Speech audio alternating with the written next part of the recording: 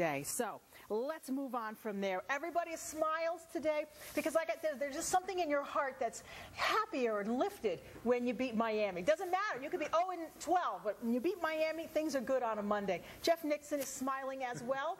And Jeff, for so many reasons, it was just a great victory. Well, yeah, you know, you had the new interim head coach, Perry Fewell, you know, and this was his first victory, and it's just what a difference a head coach makes in a team. Yes. In the NFL today, it's not like college football. In college football, the guys get up for the game, but in the NFL, I think you need a head coach that can inspire you and really, you know, and you see him on the sideline talking to the players, talking to the coaches, getting in the referees' faces, and just, I think that type of enthusiasm just carries over to the players, and it really has helped this team. You know, I think they should have won the week before, and now, you know, they won today, and you know, the playoffs are a long shot. I mean, I really think their chances are pretty slim there, but nonetheless, this is we talked about this last week. It's like his audition, and he's done a great job with it. And not only that, but Ryan Fitzpatrick. And I got to give you credit, Linda. You were calling for Ryan Fitzpatrick, you know, months ago. I was. You know, and so,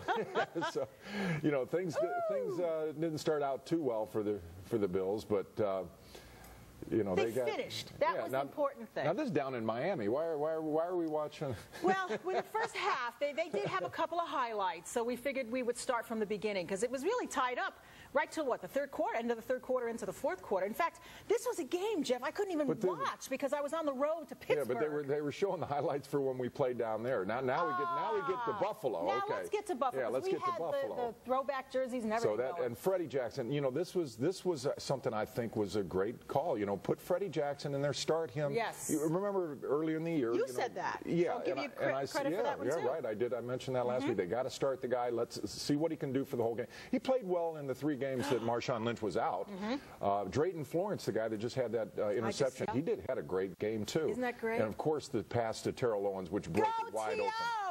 You know, a previous head coach might have just sat on the lead and tried to run the clock out, but we had the killer instinct, and we needed it. I got to give it to Perry Fewell. You know, he went after them. He said, you know, he had confidence in Ryan Fitzpatrick, and he said, look, if you have an opening, let's take it. Let's be aggressive. And he was saying that all week long with these guys. He said, we are going to attack.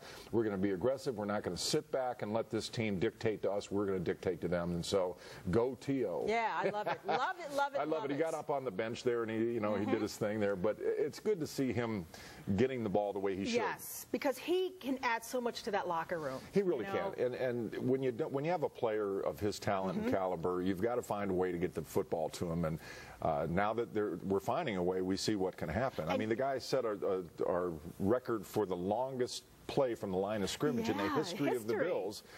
So we know what he's capable of, and it's just a matter of everybody else now performing. And there were a lot of new faces that were in there yesterday. I mean, guys that we've never heard of that are contributing, and it's just, it all goes back to just motivation. How motivated are you? And that goes to the head coach and the staff, and the players obviously have to do this themselves. And like you said last week, Jeff, they're playing for their jobs. They're playing for their jobs. Yeah, they're auditioning now. I would like to see Perry Fewell, depending on how the rest of the season goes. We don't know. Right. I'm hoping that they can win Thursday night. They play the Jets. That's going to be exciting. Then they come back, or they go away and they play a game, and then they come back and play the New England Patriots. So we've got 2 division rivalries that are coming in here, and if we can beat those guys, that may bode well for Perry Fewell and his future here in Buffalo. If he continues to succeed, I'd love to see him as a candidate. Yeah, and to have faith in Ryan Lindell to kick the longest kick for him. How about it's the second longest in the history of the Bills organization, and you know, he missed the first one, and he missed a 44-yard field goal. There's an article where it says that he told him, "Look, we're going to need you later again. Yeah, don't worry, hang in there." And that's the kind of stuff a head coach needs to say to a player. To liven them up, because you obviously you don't feel good when you miss a field goal, and to give him that opportunity there, to hit that, and the wind was with him, but and he cleared the bar by maybe only 4 feet or whatever. Doesn't matter. It doesn't matter. It went through the uprights, and that what a great. Jeff, the fact that they were so active in the fourth quarter, they could spell the defense.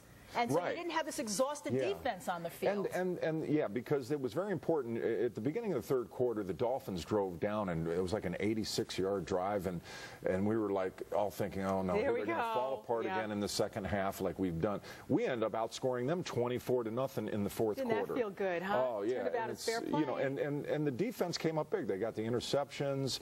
Dante Whitner had one too, and it just it all fell into place for them. And it, you know, they were aggressive. They went after Chad Henne, you know, and Chad didn't have the best game, but a lot of that is due to the fact that we were pressuring him and making plays on both sides of the ball. It was lovely. Now listen, we have a big game Thursday. Maybe this will help sell tickets in Toronto, because I understand that they could still, you know, they can squeeze a few more people in there. Can you come back on Friday? And instead of next Monday? Yeah, we can do that. Can we do that? Sure, absolutely. Because it wouldn't be the same without you. Yeah. But you know, and now it's become very exciting again. I know, watch and see how they do up against the Jets. And I hope they can beat these guys. You know, they got a young quarterback, Mark Sanchez, and he's, you know, he's had some rough spots, but then if you let that guy get into a rhythm, he can be pretty good too. So I'm looking forward to this Thursday night game. We're going to be in front of the whole nation. Yes, and you know, Jeff, it just seems like they let the Stallions out of the barn. Let them run. Yeah, just let them go. You know, if you make a bad play because you were going full speed, so be it. You know, but go full speed and just go. Just keep it going. This seems like it should have been our direction from day one, but it's wonderful to see, and it's got to be so gratifying for the team. So congratulations to them. Oh, that feels so good.